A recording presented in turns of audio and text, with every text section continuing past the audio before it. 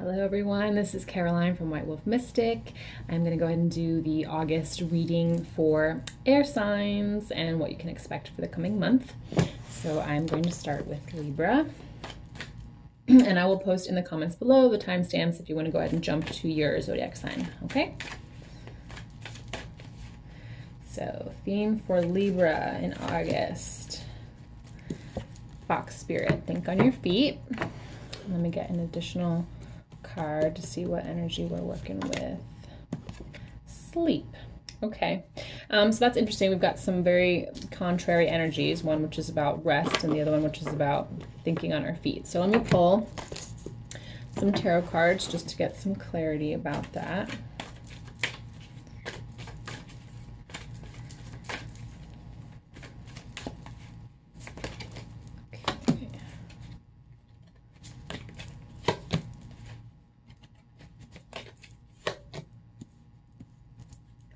Okay, so we have obstacles and, foundations and achievements. This is Four of Wands. We have another four, discontent and boredom. And then we have obstacles and challenges. So what I am getting from this is like, now is not a time to rest. Now is a time to be active and to think on our feet. So thinking about our foundations, this is, wands are very much about spirit, passion, hobbies, your higher calling, your soul's growth. So these foundations could have to do with your family, but it could also have to do with your career, your hobbies, your bucket list, your life goals. So thinking about what you are creating. And again, I'm getting here like, don't rest on your laurels, because even when you are taking a passive stance, you are still creating through inactivity versus activity. Okay, and focusing on the areas of our life where we're not feeling satisfied, where maybe there's some discontentment, and doing a little bit of analysis to think about what you need to feel more fulfilled in those areas. But then also being mindful that we are in a space of gratitude. So you can still feel discontent towards a certain area of your life because you want to evolve and change, while still expressing gratitude for everything that you have, because we always want to act from a place of gratitude. That is the most powerful creative place in the present moment. Gratitude really helps us to manifest more, right? Because it's kind of like, if you are thankful for everything the universe gives you, then the universe is like, okay, I'll give you some more. So acting from a place of gratitude, but also thinking about what you want to manifest and what areas of your life you're not totally satisfied with. And then I do see that we have some possible obstacles and challenges coming up for you Libras in August. So let me pull a few more cards here. Okay, so I have understanding. This is Knight of Cups, and we also have Temperance, so integration. So what I'm getting here is, this is really about like doing an analysis of our life in terms of where we are feeling dissatisfied, or where we are perhaps acting out of disharmony in our relationships, where we are creating conflict that there doesn't need to be. And then, where are there areas where we need to resolve conflict? So not avoiding conflict, Libras, because I know you guys love balance and harmony, but sometimes the path to harmony is resolving conflict and dealing with confrontation and being compassionate and understanding towards your loved ones and hearing them out. So integration here, I'm getting this with like the discontentment, but the foundations and achievements, because these are also kind of two contrasting cards. And fours are important, because fours are about, they're about building and expanding our life, our hobbies, whatever it is that you want to be building and expanding. So integrating the areas where we are feeling joyful, and then the areas where we're feeling discontentment, and then thinking about what changes you want to make, and then the areas where you're perhaps not expressing gratitude for what you should be expressing gratitude for. Balancing yin and yang, so feminine and masculine, active with passive. Okay, and then let me pull, I want to just pull one more tarot card, because I feel like this is still kind of vague. Okay, partnerships and alliances. So I am seeing that August has a lot to do with our relationships, the areas where we're feeling fulfill the areas where we're not feeling fulfilled, and then strengthening our relationships with others, okay? And this can be coworkers, romantic relationships, our family members, but doing what we need to do to act from a place of compassion and understanding. And again, sorry, my band-aid is like in the way. So sexy. This could have to do with, you know, bringing harmony into our relationships, but sometimes it means recognizing the disharmony and being willing to face the conflict in order to strengthen our relationships, okay? So integration, integrating harmony with disharmony and recognizing that they're two sides of the same coin and they're both necessary at times, okay? And that is the obstacle that I'm picking up here, is just, you know, the tendency to want to just create harmony so everything can be peaceful, but sometimes you have to like think on your feet. Sometimes you have to face those conflicts and resolve those conflicts in order to achieve harmony, okay? So this is very much about our relationships and the areas where there's friction or tension that needs to be resolved, and then the areas where you're perhaps not fully content in your life and thinking about what you want to bring forth, but still acting from a place of gratitude, okay? So let me pull a Moonology card to wrap up Libra for August. The end of a tough cycle approaches, okay? So if you guys have been experiencing some disharmony or friction in your relationships, and I know a lot of us had a really tough time in July. July was a very challenging month for many people, very triggering.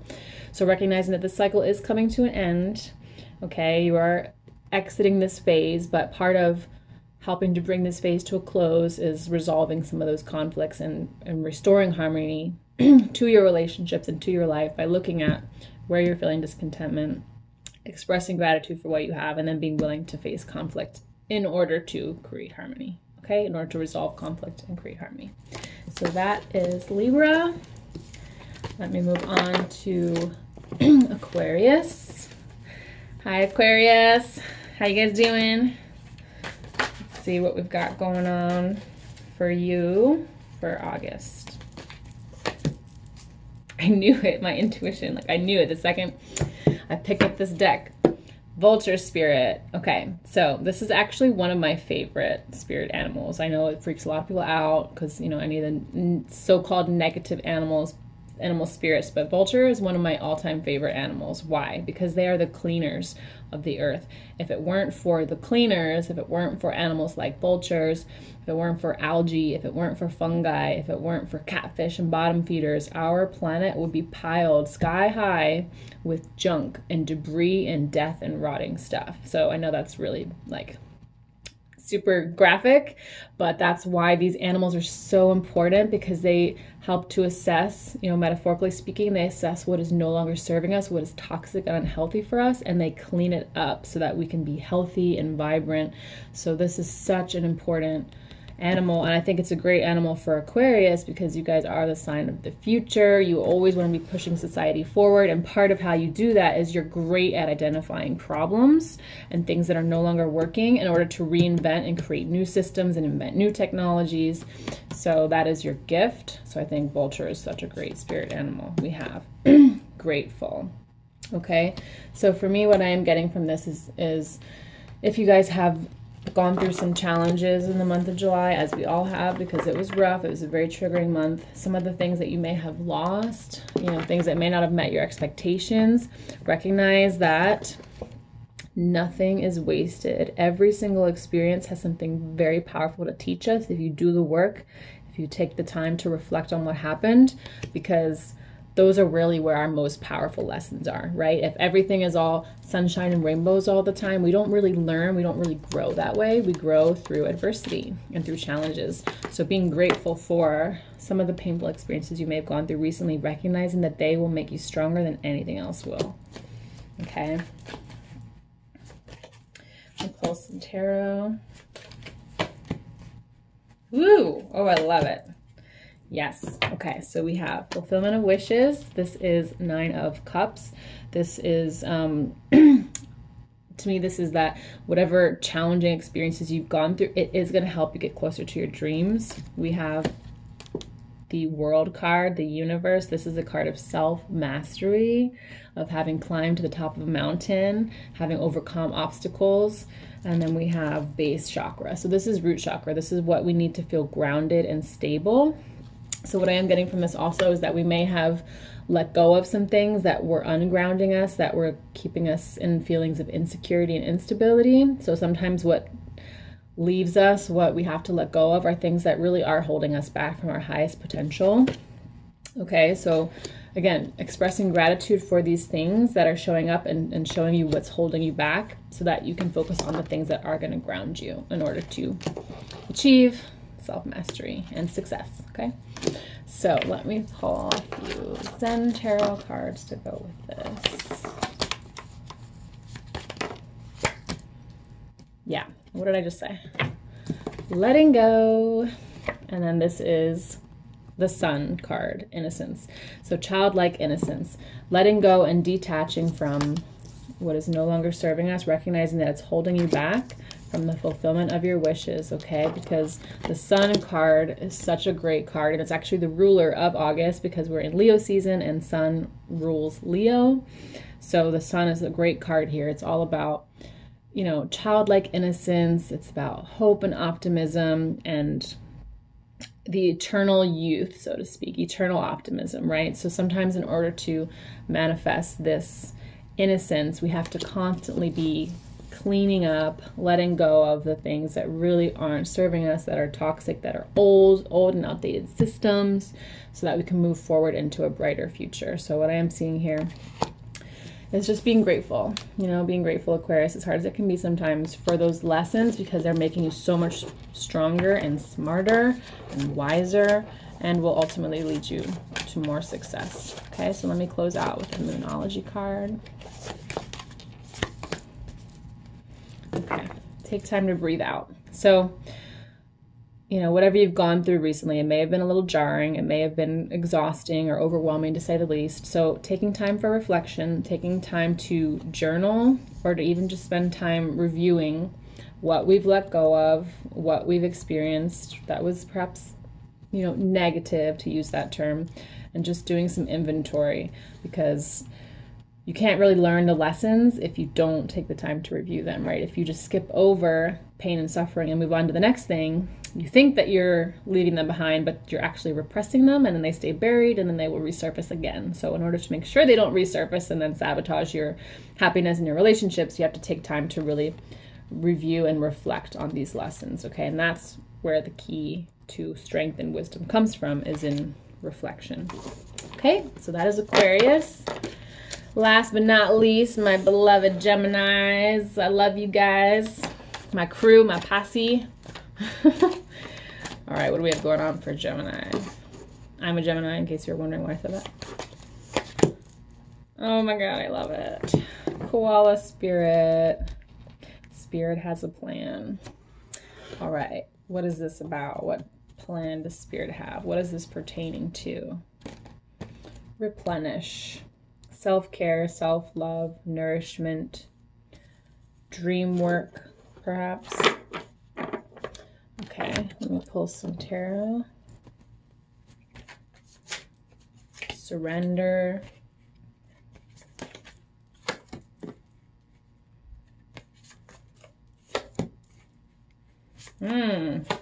The sun and the moon.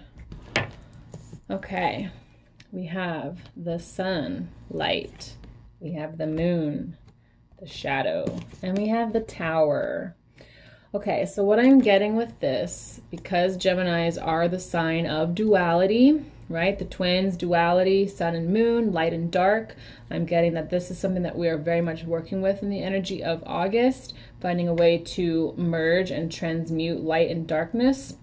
One of the great things I love about Geminis is we don't view anything as inherently good or bad. We can see both points of view. We can see how everything is useful given a certain context, right? We are really good at bringing varied pieces of information or various themes from all over the world, so to speak, and finding the common theme, right? Synergy is one of Gemini's greatest gifts. So what I am seeing here in August is really finding a way to blend optimism and joy and happiness with shadow work. And this is the essence of yin and yang, light and dark.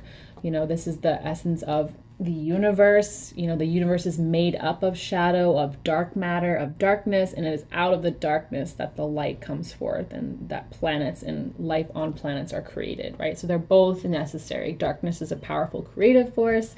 Light is a powerful healing force, a force of love. So finding a way to synergize these two themes in your life as well as the life of others and the work that you do in August. It's very important. It's one thing that you guys are great at, and it's something that our planet needs, because there's way too much emphasis on, you know, positive affirmations all the time, be happy all the time, focus on joy, and like neglecting that sometimes doing your shadow work and confronting the darkness and the negativity within us is the path to finding more light and more love. Okay, so there may be some challenges ahead for Gemini in August in order to bring light to both of these. So let me see, what kind of a tower are we talking about here? What kind of tower moment?